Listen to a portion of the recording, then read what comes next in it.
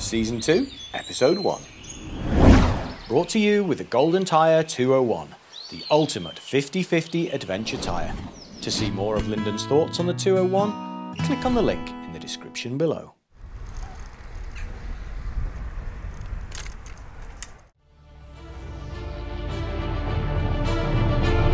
No riding in the office!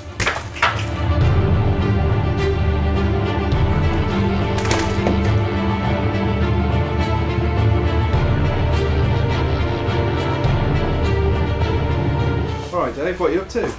I'm just counting Lyndon's underpants.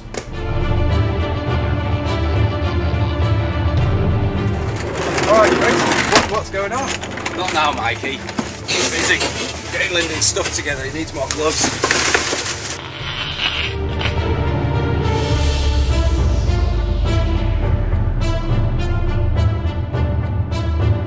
Yeah, Chris, check this in case you get hungry.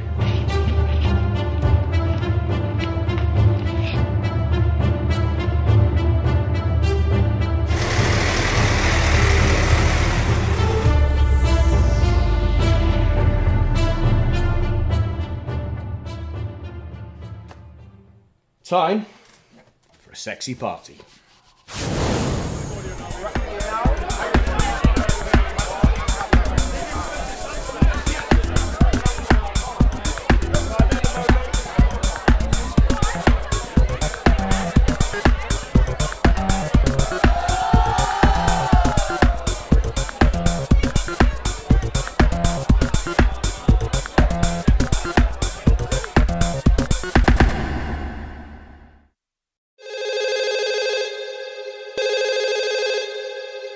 Please hold for a very important message.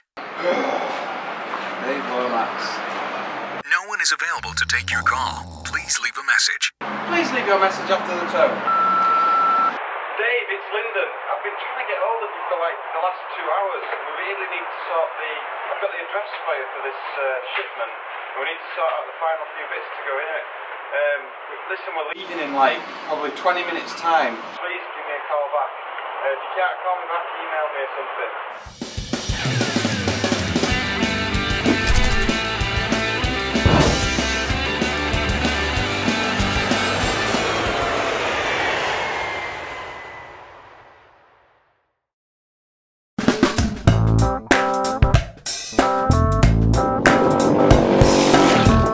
Last time on Races to Places, Lyndon and Lukasz crossed the bottom of the Aral Sea and sampled some Kazakhstani cuisine. Yum yum. Horse meat. Heading south from the Aral Sea towards Uzbekistan, Lyndon and Lukasz will now have to deal with the guards at the border using their unstamped visas after their unsuccessful attempts to liaise with Kazakhstani customs before their Aral Sea crossing. Using any type of video equipment at a border crossing is not permitted, but Lyndon convinces the guard his camera is part of the bike's GPS system. With the guards on their side, the boys advance through the Uzbekistan border. However, the day is closing in, meaning less chance of finding a place to stay. Rode through Kazakhstan all day and then arrived at the Uzbekistan border at around 6:30 PM local time. The nearest town is 300 kilometers away, so it'd be like 1 o'clock in the morning by the time we got there, and the only place was this very small house here behind me, and the family here very kindly offered to make us some food, and also basically if we paid them for some food and some drink, then they would let us stay the night to sleep as well, which is really, really nice. Very hot today. I think I've sweated more than I ever have on this entire trip, and I've drank about 6 litres of water today, so that gives an indication of how much I've been losing the moisture. A new day, a new dawn. Moving further into Uzbekistan, Lyndon feels a very warm welcome from the locals, using a variety of transport.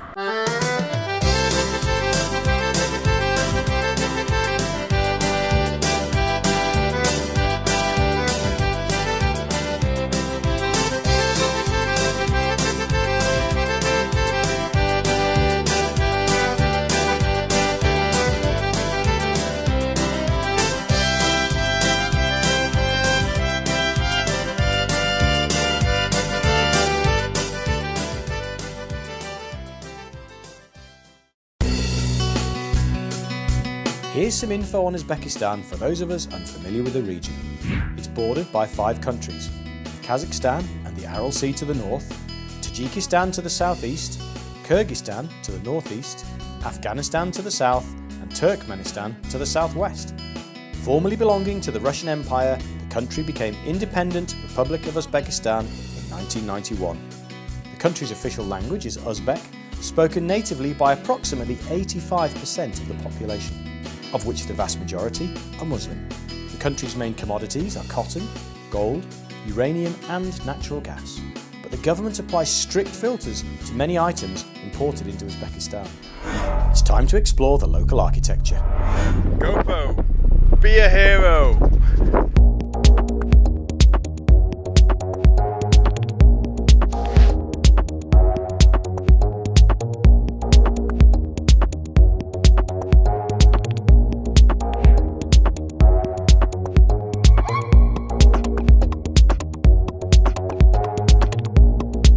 In this country, when you want to spend your hard-earned cash, it's not as easy as just popping your PIN number in at the local cash machine. So when we arrive in any country, one of the first things that we need to do is get ourselves some of the local currency. Up to now that's been really easy. You just find a cash machine, put the card in and extract some money from the machine. Unfortunately, when we got to Uzbekistan it wasn't quite as easy. First of all, there are no cash machines. So it's not as easy as just putting your card in and drawing some cash out. Secondly, it seems the money is all black market. So literally you need US dollars and then you can get money by literally bumping into somebody in the street that wants to sell you it on the black market. So now we've tried 5 banks to get some money in Uzbekistan and have been unsuccessful at all of them so far. They all have money machines, cash machines inside, none of them work. This is the Azaka Bank and we will now try and see if we can get some money from here.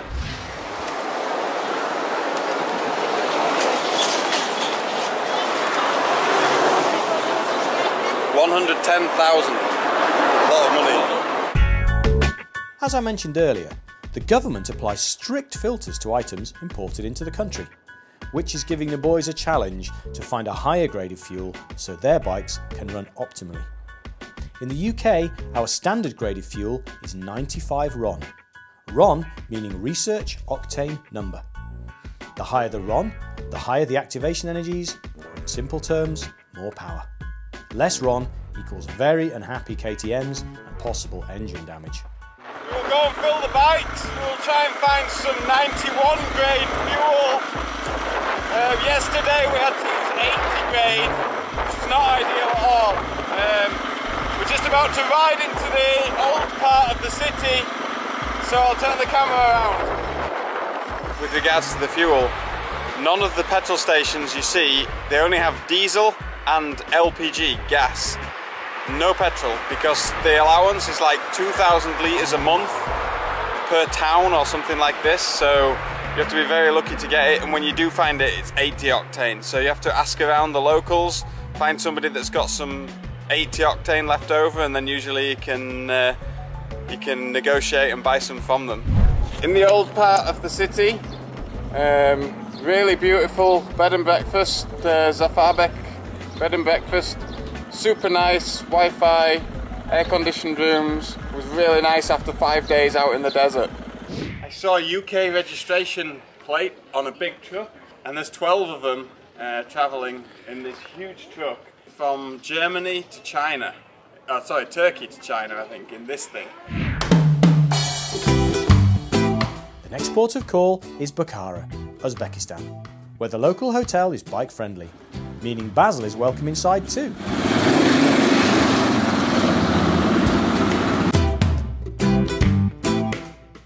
Checked in, it's time for some food.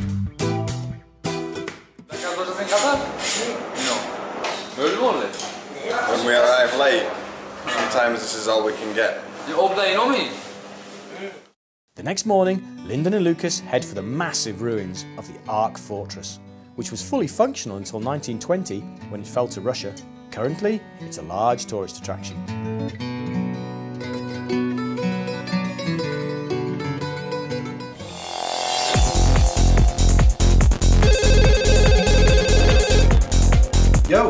are you doing?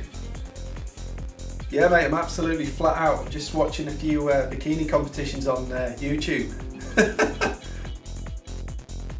Student ID, so you can get in the attractions cheaper. Yeah, no worries, I'll knock one up and send it over. So Lyndon whips out his student ID and heads inside.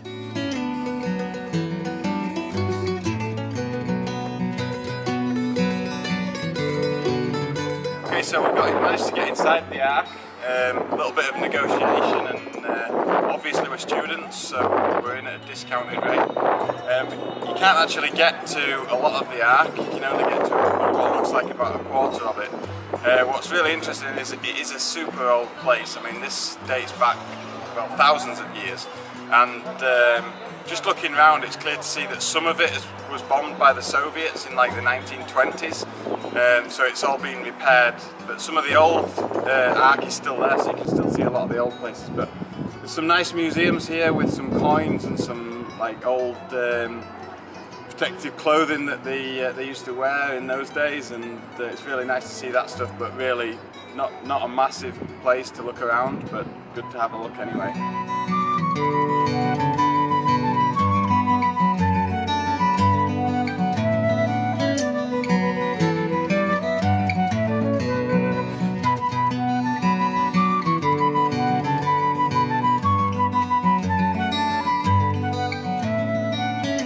I've seen some big bug strikes, helmet strikes in my time, but that is a big bug strike. Check it out. Imagine if that had gone in my eye. I have no idea what it is, but it's like some huge big bug strike. Another glorious day on Races to Places, so the boys hit the road again. But it's not long before Lukasz's bike loses its spark, and it's time to get the tools out.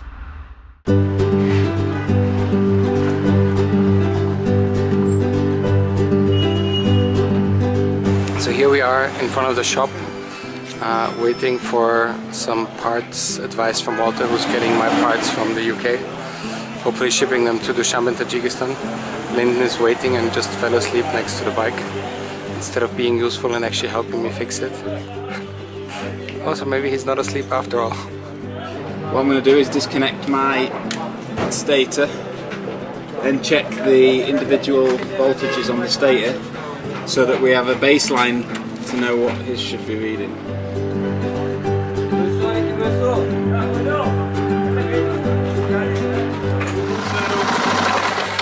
Basically what I can tell you is that the voltage on each 3 phases on my stator generator is 20.6 volts, and Lukasz's is reading 15, 14 and 9, so clearly it's the stator that's gone, so we need to try and figure out how to get a stator now. With a large car battery strapped on board to keep Lukasz's steed running, the duo head optimistically for Dushanbe, where hopefully a parcel from Walter Kolbach will save the day. Good luck!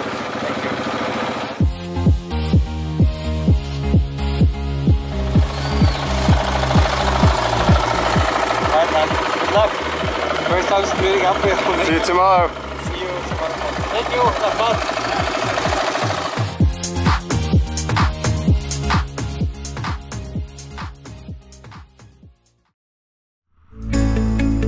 Next time on Races to Places, the dynamic duo have to part company, leaving Lyndon riding solo and taking on the epic Tajikistan mountains.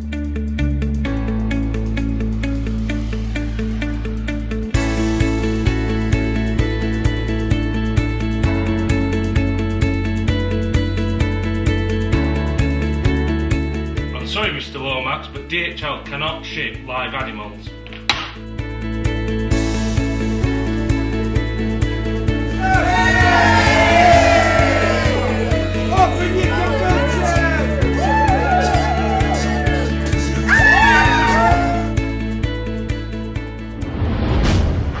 Season 2, Episode 1. Brought to you with the Goldentyre 201, the ultimate 50/50 adventure tyre. To see more of Lyndon's thoughts on the 201, click on the link in the description below.